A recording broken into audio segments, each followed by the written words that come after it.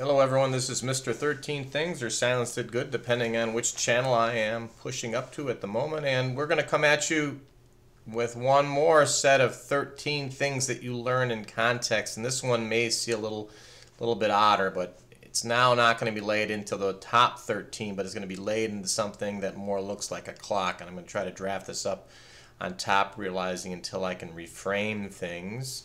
I'm going to change my pencil a bit more here, so I'm going to kind of try to see if I can do invisible layer. Cannot be done. So I'm going to go ahead and one more time lay out a circle here if we would, and I'm not going to be too seriously concerned about this because now we're going to divide it up into the clock if we would. So we're going to divide it up into the clock by dividing these up into quarters and then dividing these into points here. And the reason why we're doing this is to come up, and this is the visual construct that is accepted for eons, into something called the circle of fifths. So where this is basically learning music theory, and a lot of music theory that's based on this concept of some number times 7 divided by 12 and taking the remainder maps to another number. Now this may seem odd to you, but this is the computer science. This is effectively what's going on in the circle of fifths, and now we're going to go to how you memorize it basically, and that's pretty straightforward in that you do it with fat cows get dizzy after eating butter, get dizzy after eating butter, but that second are flats.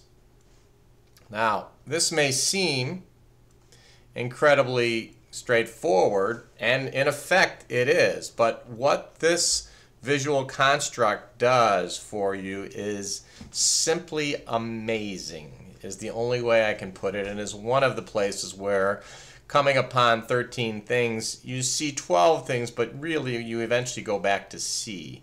Anyone who knows anything about do, re, mi, fa, sol, la, ti, do, and that's basically do, do. We all have a natural affinity to kind of be able to hear what an octave is. We also have, it turns out, this natural affinity for da, da, da, da, da, da. And that is what happens when you go from a C to a C sharp, or something called a half step. So this is how in the end you end up memorizing it. And you can memorize that very quickly, but we're going to go back now and explain how you come about and get these numbers. Remember, fat cows get dizzy after eating butter, get dizzy after eating butter with flats, with a C up on top, and you're going to see why here in a second. What we're going to do is we're going to do this mathematics, and we're going to remember the start numbering with basically around the circle with 0 at the north end. So we're going to go here and we're going to put 0, 1, 2, 3, 4, 5, 6, 7, 8, 9, 10, and 11. So we've counted to 12, if you would. And now we're going to multiply each of these by 7. So 7 times 0 is 0. 7 times 1 is 7. 14, 21, 28, 35, 42, 49, 56, 63, 70, and 77. So I'm going to change colors here because now you're going to have to do a little bit tougher math, and that is divide by 12 and take the remainder. So this remains to be 0. Do an edit undo here. So we're going to divide by 12 and take the remainder. That remains 0. This remains 7. We divide by 12 and take the remainder, you get 2. Divide by 12 and take the remainder, you get 9. And divide by 12 and take the remainder, you get 4. Divide by 12 and take the remainder, you get 11. Divide by 12 and take the remainder, you get 6. divide by 12 and take the remainder, you get 1. Let's see, divide by 12 and take the remainder, you get 1. Divide by 12 and take the remainder, you get 48. You get 8. And divide by 12 and take the remainder, you get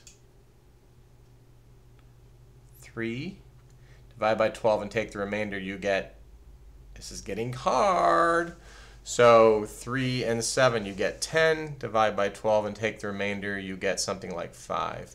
Now I might have screwed that up, but now we're going to see where these mappings go. So what we did is we started counting at 0. So we're going to see down along the edge here, I'm going to go with this C, C sharp, D, D sharp, which is E flat, and C sharp is D flat, so don't get confused with that.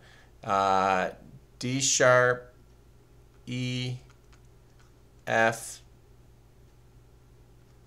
F sharp, G, G sharp, A sharp, B, and then to C. So 1, 2, 3, 4, 5, 6, 7, 8, 9, 10, 11, 12.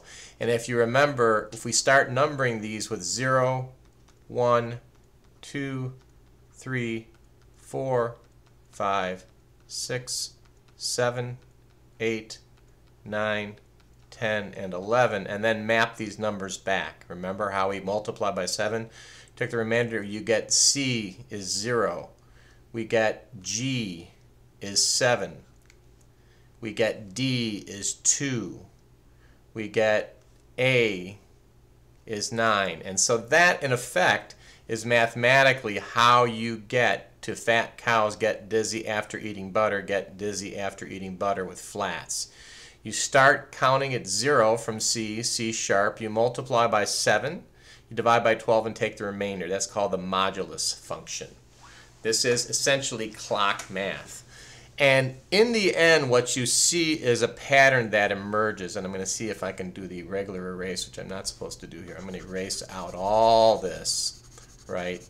And I'm just going to go back to the thing that many of you might understand, and that's the key of C. You see the key of C, the major scale is all the white keys.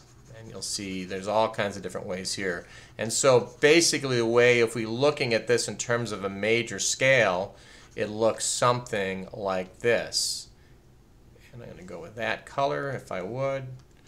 This becomes 1. Let's see.